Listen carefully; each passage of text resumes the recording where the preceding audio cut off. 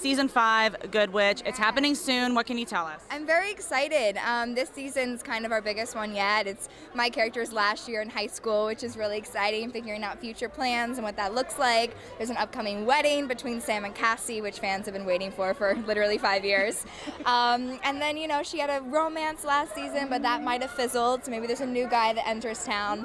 Might be a new guy? Might be a new guy, yeah, it might be a new guy, and I'm excited. It's a really fun season. It's been so nice to see you on social media with Selena Gomez, your friend. How did you guys get together and strike up a friendship?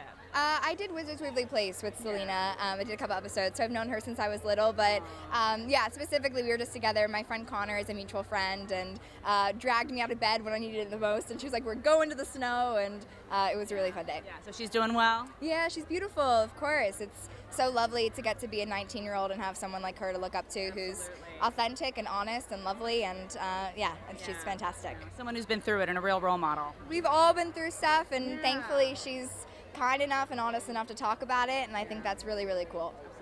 Yeah. Well, we're definitely looking forward to hearing more from her and from you. So not only with Good Witch, but what are your Valentine's Day plans personally? Anything romantic coming up? You never know, maybe. Right now it's been me and my ladies, which has been so fun. Now more than ever, I'm like, so great to have a good group of supportive girls around you, and so we're making some fun plans, but there is like a clause in the group plan that if anyone gets a date, we're very supportive of it, and they can leave the Galentine's Day, so you never know, but yeah, right now it's the ladies.